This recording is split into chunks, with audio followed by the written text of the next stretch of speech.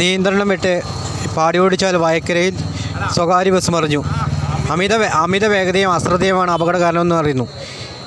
വയക്കര സ്കൂളിന് മുന്നിൽ divider മറികടക്കുന്നതിനിടെ divider ഇടിച്ചാണ് അപകടം സംഭവിച്ചത്.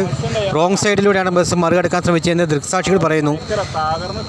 മത്സര ഓട്ടോ ആണെന്നും ചില ആൾക്കാർ സംശയം പ്രകടിപ്പിക്കുന്നുണ്ട്.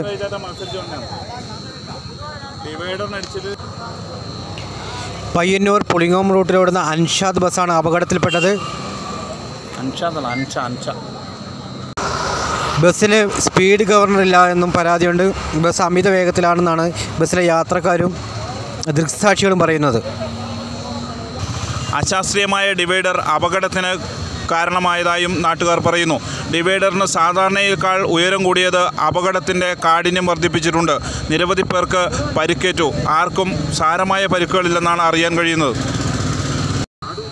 ചെറുപുഴ പെരിങ്ങോം പോലീസ് സ്റ്റേഷനുകളിലെ എസ് ഐമാരുടെ നേതൃത്വത്തിലുള്ള സംഘം സ്ഥലത്തെത്തി രക്ഷാപ്രവർത്തനത്തിന് നേതൃത്വം നൽകുന്നുണ്ട്.